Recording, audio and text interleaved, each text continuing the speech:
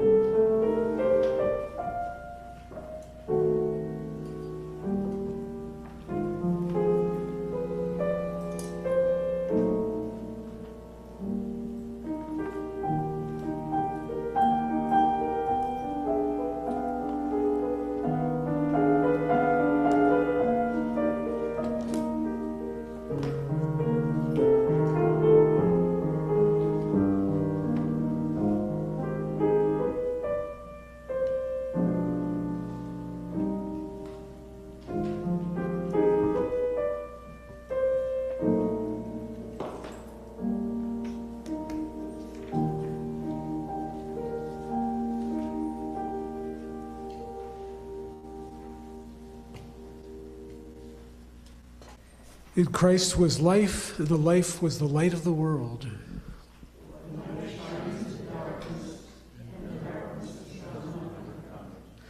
Let us pray for peace and the things that make for peace as we light the peace candle.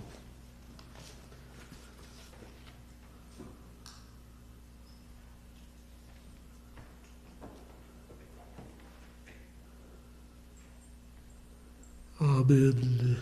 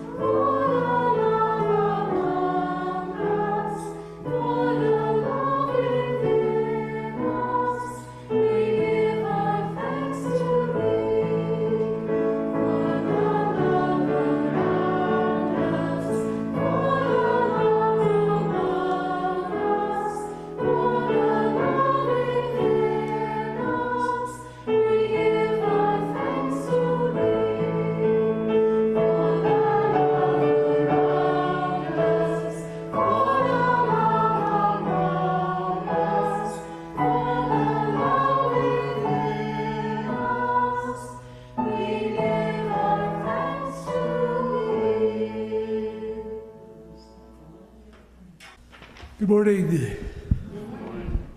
Welcome to the United Church of Strafford, Vermont, an open and affirming congregation on this fourth Sunday after Pentecost. Welcome to you who are in the sanctuary, and welcome also to those of you who are online. We acknowledge that we are on the ancestral and unceded land of the traditional caretakers, the Western Abenaki or Wabanaki people. We share the belief that the land and all life are gifts of the Spirit, and our role is to honor and protect the Spirit's creation, building a loving community that includes all. Joni Mitchell wrote the song "He Played Real Good for Free" in New York City in 1969. And here are some excerpts from this beautiful poem that she wrote. I slept last night in a good hotel. I went shopping today for jewels. I was standing on a noisy corner, waiting for the walking green. Across the street he stood, and he played real good on his clarinet for free. And it goes on. Nobody stopped to hear him, though he played so sweet and high. They knew he had never been on their TV.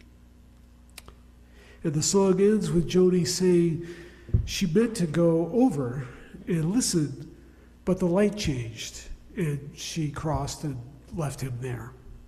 Which is ironic, because the truth is she did not leave him there. Because the spark of his creative love was like a seed in her that grew and grew until it was on TV and planted inside millions and millions of people. It became a great tree and still is, bearing fruit 55 years later, right? Can you hear it in your head? It began, though, as the briefest encounter, as one heart touched another and didn't even know it was doing it, really. So please be sure to extend your love and care to one another today. Play real good for free, okay? So that every heart here may feel seen and heard and part of this loving community.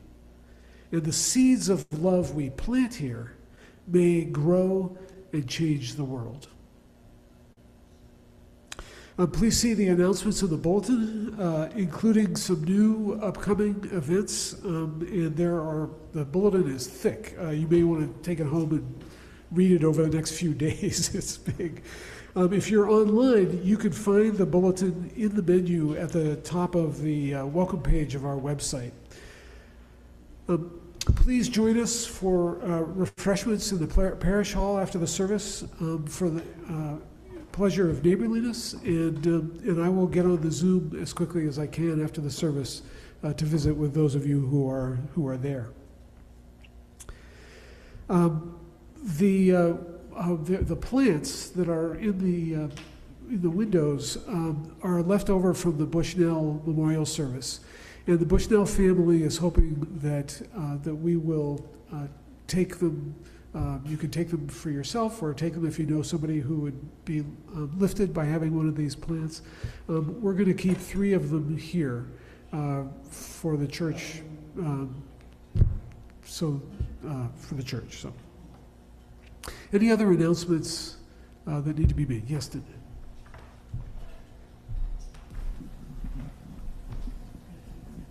Good morning.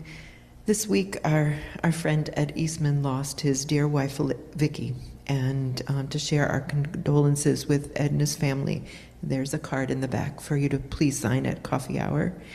The second thing is that white basket in the back is for donations to the food shelf in Sharon. Cindy Benson has been kind enough to stop by on her way to the food shelf and pick things up. I would love for her to have something to pick up next month. We welcome donations of non-perishable food and hygiene products such as toothpaste, diapers. Can you think of anything else that's needed right now, Cameron? No. Coffee, soup, laundry detergent. I've heard there's not been any laundry detergent in a long time, things like that. Thank you so much. Thank you. Thank you. And I'm not sure we even have that in the bulletin anymore. Maybe we should put it back, a reminder back in the bulletin about that. Yeah. Any other announcements that need to be made?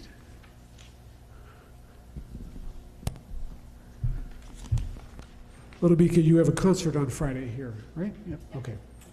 So announced.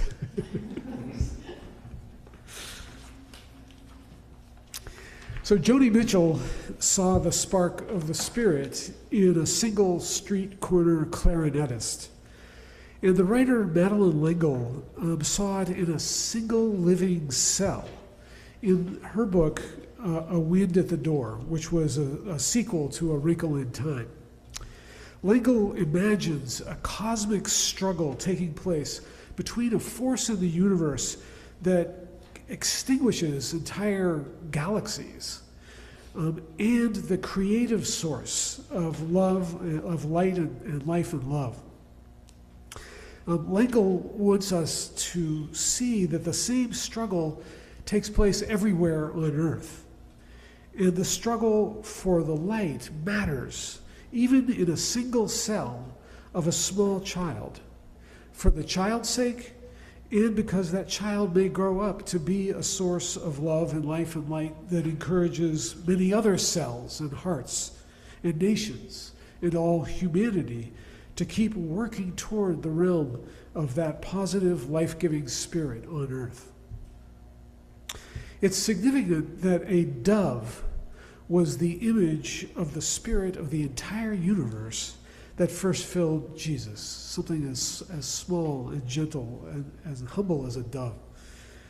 We find the Spirit in the smallest of things and in everything, and it makes all the difference in the world when we let it into our consciousness and open our hearts wide to its presence. So let us do so now as we worship that Spirit together with thanks and praise. Our reader is Deacon Debbie Ritchie. The responsive reading is from Psalm 92, can be found in your bulletin or online. It is good to give thanks to God, to sing praises to your name, O Most High.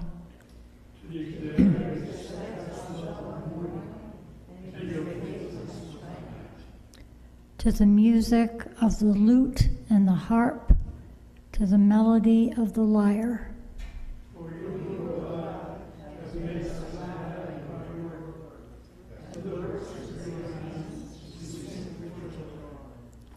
The righteous flourish like the palm tree and grow like a cedar in Lebanon.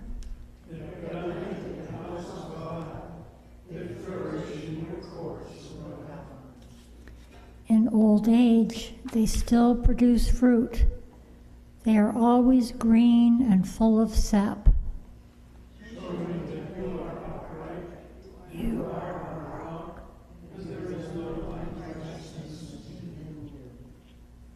So please join now in singing the hymn from the blue hymn folder, How Lovely Is Your Dwelling.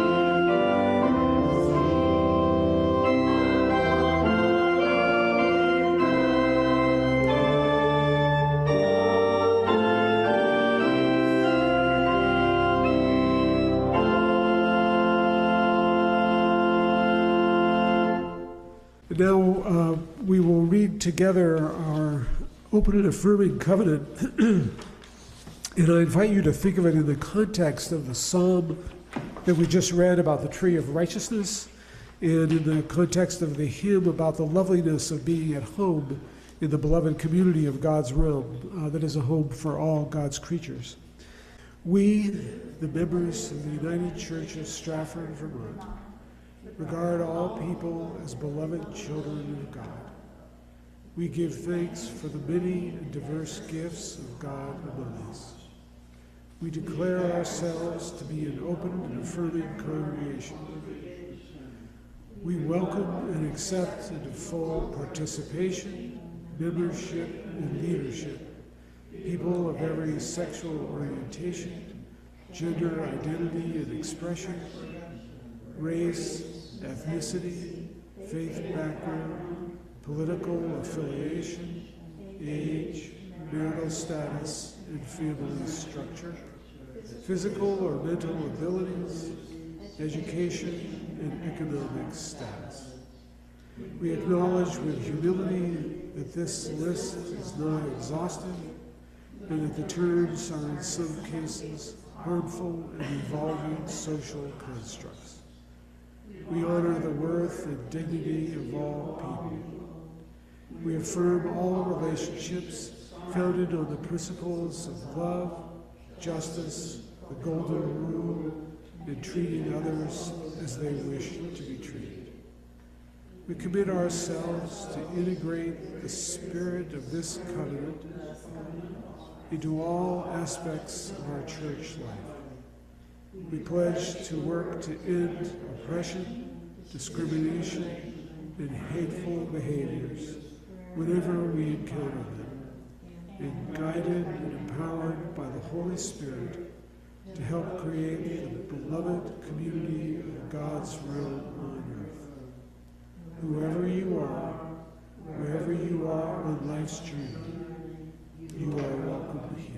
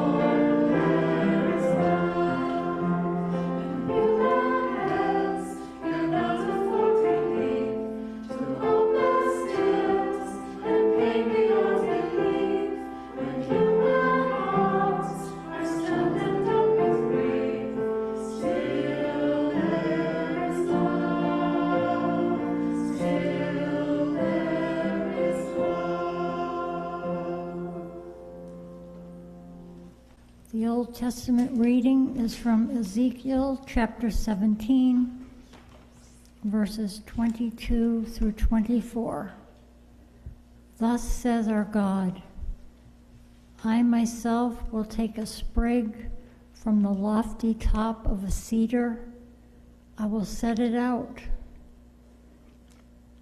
I will break off a tender one from the topmost of its young twigs. I myself will plant it on a high and lofty mountain. On the mountain height of your land I will plant it, in order that it may produce boughs and bear fruit and become a noble cedar. Under it every kind of bird will live. In the shade of its branches will nest winged creatures of every kind. All the trees of the field shall know that I am their God. I bring low the high tree, I make high the low tree. I dry up the green tree and make the dry tree flourish. I have spoken, I will accomplish it. The New Testament reading is from Mark chapter 4, verses 26 through 32. Jesus said, the kingdom of God is as if people would scatter seed on the ground and would sleep and rise night and day, and the seed would sprout and grow. They do not know how. The earth produces of itself first the stalk, then the head, then the full grain in the head.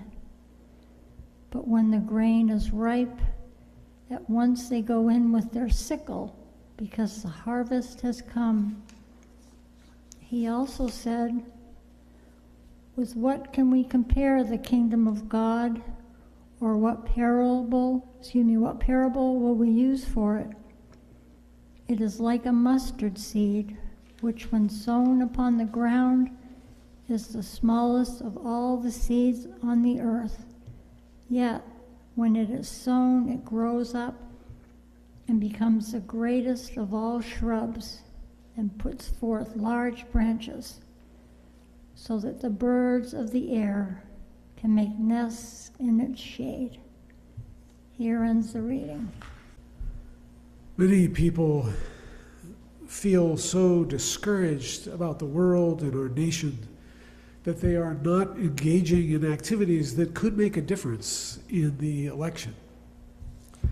This week, Congress held hearings about the vast amount of clandestine social media election propaganda bombarding the United States from Russia, China, and Iran. And it is all intended to make us feel discouraged and be inactive, or to act in ways that destroy our democracy and weaken our nation. This propaganda is effective because it builds on a foundation of truth. The truth is our nation is not perfect. The truth is that the world is changing in dangerous ways and terrible things are happening. But is it true that there is no goodness left worth working for? Is it true that our small contributions make no difference? Is it true that the force of hate and destruction is too strong for love and life and light to overcome? The prophet Ezekiel saw that his nation had abandoned the sacred way. Wealthy, powerful rulers showed no compassion for the poor whom they oppressed, or the vulnerable whom they neglected. The rulers believed that God had made their nation great and that they could do anything they wanted, and God would make them even greater. Ezekiel prophesied that Israel would be destroyed because of its arrogant corruption. And sure enough, Babylon invaded, destroyed the temple, scorched the earth, and took much of the population captive. Ezekiel said, though, that God brings low the high tree and makes high the low tree. God would restore the way of justice and mercy, so the nation would be a blessing and a beloved community to all. And the weak and meek, the poor and lowly, the low tree would be lifted high. Today's gospel passage took place 600 years later in Roman-occupied Israel, where again the rich were getting richer while the poor were oppressed and the vulnerable neglected. Jesus called people to shift their allegiance from the materialistic, hard-hearted realm of Caesar and Herod to the spiritual, merciful, and loving realm of God. Jesus lifted the poor and the outcast. He healed the sick and the lame. He restored people to sanity and serenity. The problem was that in doing so, Jesus showed the corruption of the political and religious establishment. So the most powerful forces in the world, in his world, aligned against him. The Reverend William Barber is the co-chair of the Poor People's Campaign.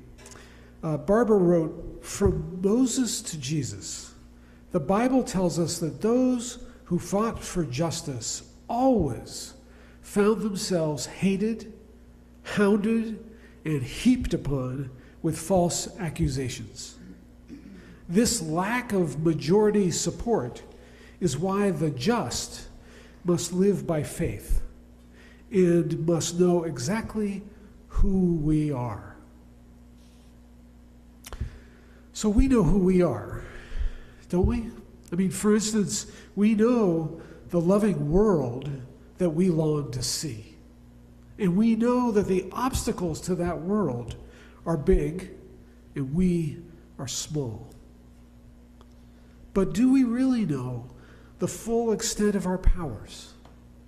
Do we really know what difference it could make if we dared to use our gifts as the Spirit asks?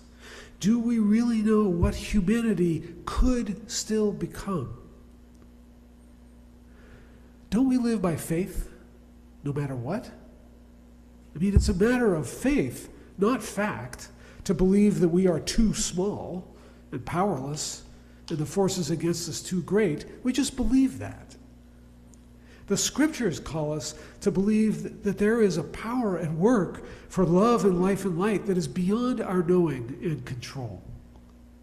We see it in the seeds in our gardens. The scriptures tell us that we can work with that hidden power, that force. The psalm says, the righteous flourish like the palm tree and grow like a cedar in Lebanon.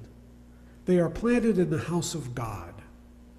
In old age, they still produce fruit. They are always green and full of sap. Well, look at these paintings. Look at these paintings done by Marcia Bushnell. And think of all that Ken and Marcia did in their old age. And you could think about many others. But this sanctuary was like a great tree last Saturday, or a forest of trees that had grown from the seeds of love that Ken and Marcia planted. No one mentioned this, and I don't think it's widely known. But Marcia had a map. You know about Marcia's map? Marcia had a map with pins that marked all the places in the world where people were suffering oppression of some kind. She put those pins in and she wept over everyone. And she raged. And she felt the deepest longing to make a difference. And she knew how small she was, but she did what she could. She raised an extraordinary family. She was active in this and other communities. And she brought forth paintings to move others to love and action. Her fruits becoming seeds in us, inspiring our own fruits. The first Christian monks fled to the desert from a corrupt and violent society in the 2nd and 3rd centuries, just as ancient Chinese Taoist poets fled to the mountains from their corrupt empire. And they shared the same wisdom, those Taoists and Christians, expressed by the saying of the desert fathers and mothers, "Go into your cell, and it will teach you everything." They knew themselves to be small and seemingly powerless, and they made themselves even smaller, confined in a simple monastic cell or mountain hut. And what it taught them, what they learned, was that the power of the Spirit, or the Tao, was flowing through all things, including them. They went on to produce teachings and poems and acts of compassion and justice that changed history and that still inspire us today. Jesus said that the realm of God is like a mustard seed, which, when sown upon the ground, is the smallest of all the seeds on earth. Yet when it is sown, it grows up and becomes the greatest of all. The film Freedom Song is a realistic fictional account of the Student Nonviolent Coordinating Committee, or SNCC, coming to help local black people desegregate a small town in Mississippi. And if you haven't seen it, it's hard to find, but I highly recommend it. At the end of the film, the main protagonist, a high school student named Owen, has been sentenced to 4 months in prison with other leaders for leaving school and marching to the city hall and holding a protest. Owen is raging and despairing in their jail cell, shouting that the protests have led to nothing. Segregation has not budged.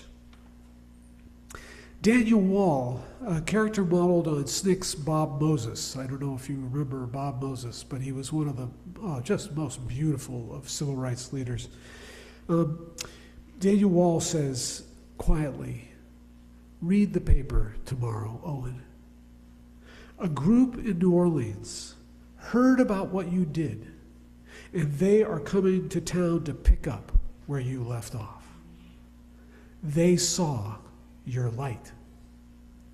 And he then explains that he joined SNCC and came to help their town from Chicago because he saw the light of the first lunch counter sit-ins from 1,000 miles away. And he says that light also inspired the first Freedom Riders. And they carried that flame all through the South until they were stopped. But not before you saw it. And it inspired you. So when you walked out of that school, you didn't just make a march.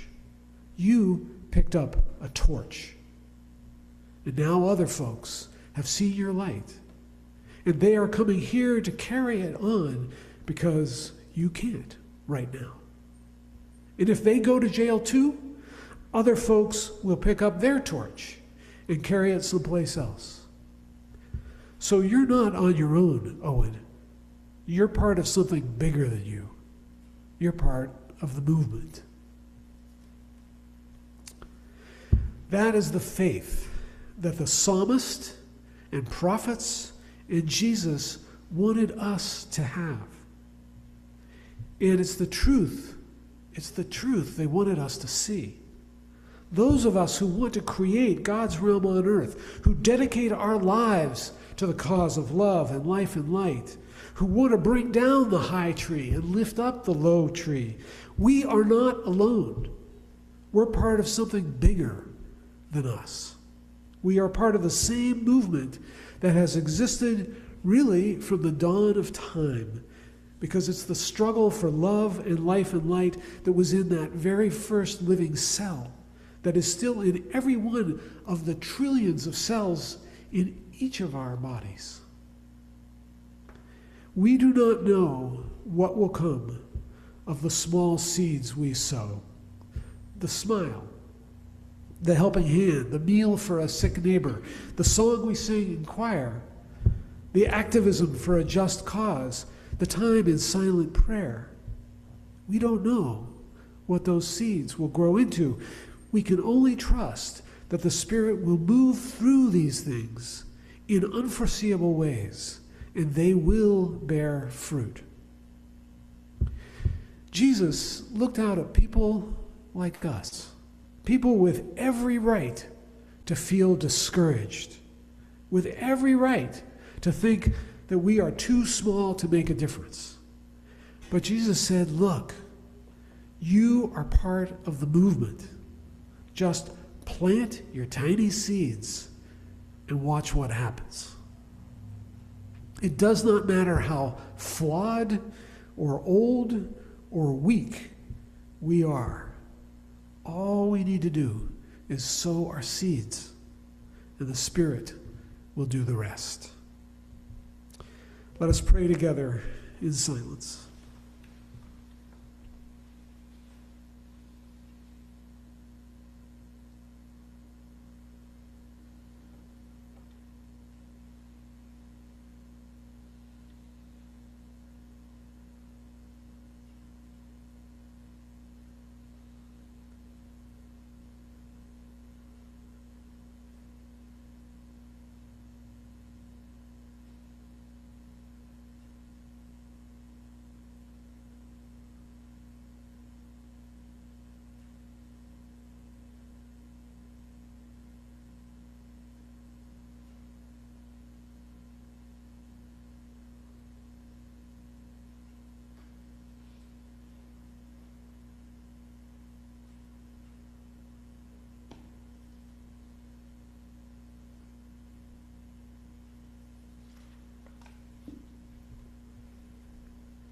Amen.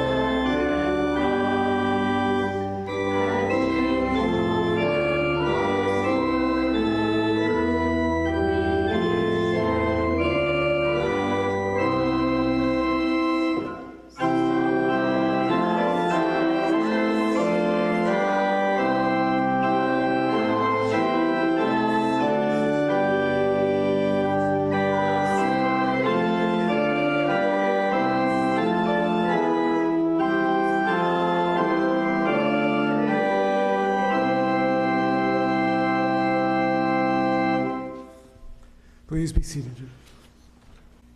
Let us join together in a spirit of a prayer. Let us put our hearts and minds together as one in prayer.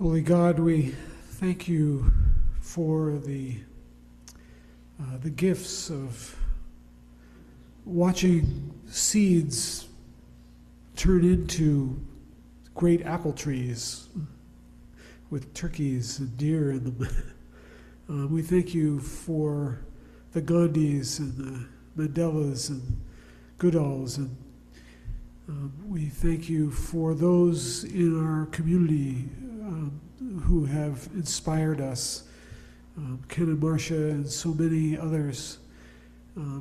We thank you for all the ways in which we have been touched. You know, we've come into a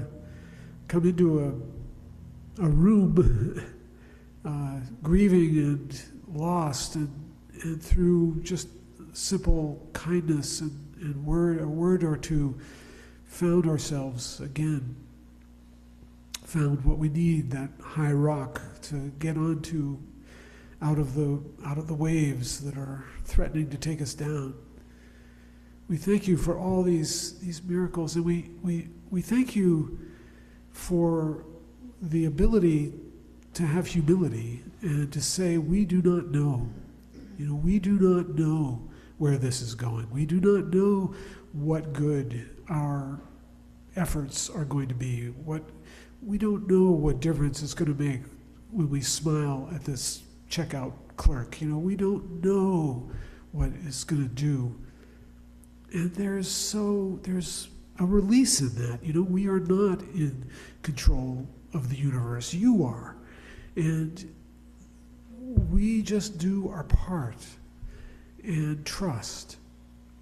So with these monolithic problems that we're facing, with these huge threats of doom and gloom in the world, the environment and the nation, the hate, the millions and millions of people who are divided, we ask that you help us to rest in the peace of not knowing, that we not get lost, that we not tell ourselves the stories of the fearful stories of not being able to make a difference, of it being hopeless.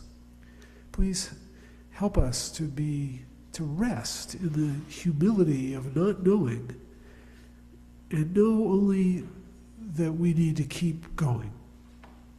We need to keep on loving and serving and using every gift we have and every opportunity we have to make a difference. So we thank you for that faith, that hope, and that love, and ask that you help us in this day in some small way to go out and touch others around us with this light. We pray in Jesus' name. Amen.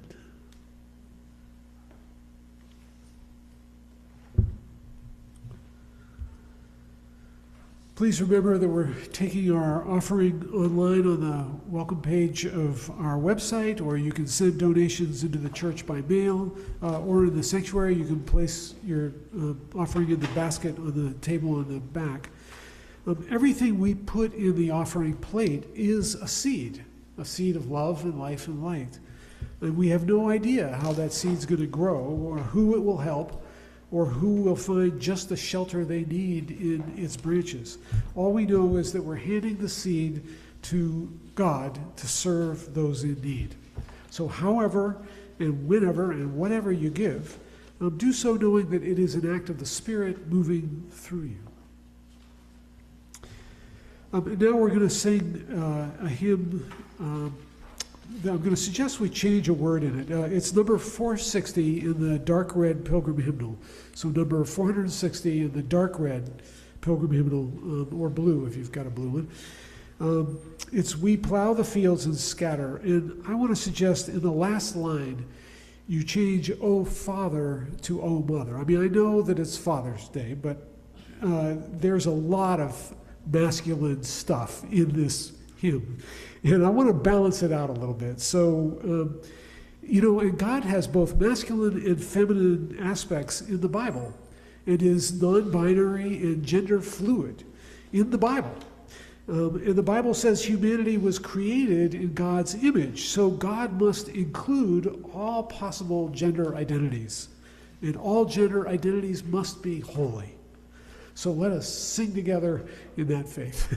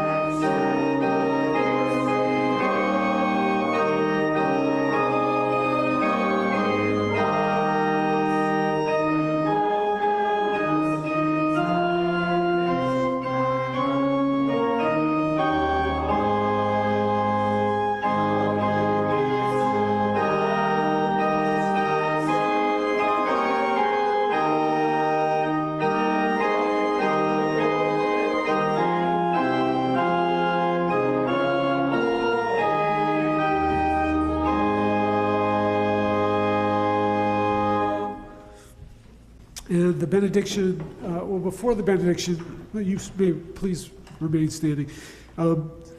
These flowers are just so beautiful. Paints the wayside flowers. Anya, did you do this? I added some fresh one, and the rest I used a few from the bushel. Right. So this is So Anya has added to the Bushnell Memorial arrangements. So what a beautiful continuity and just gorgeous. So thank you for painting thank you God for painting the wayside flower. Thank you Anya for touching it up. So may all the great power of God's Spirit and all the riches of God's glory now strengthen all your inner being. And may Christ touch and transform your heart as you are rooted and grounded in love.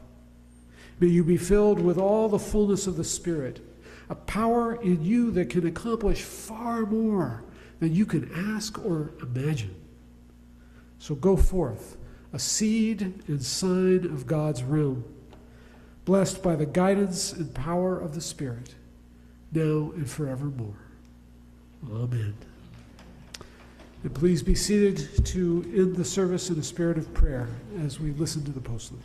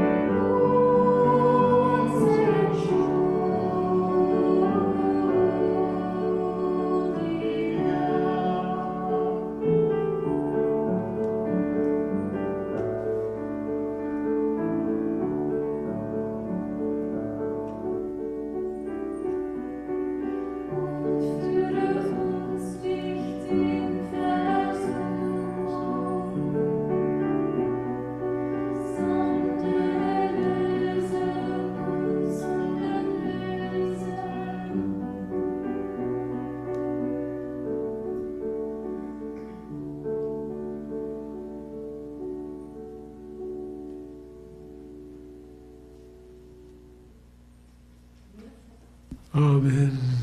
Yes, isn't that beautiful? Anamika has chosen that for Father's Day many years. It's beautiful. So, thank you.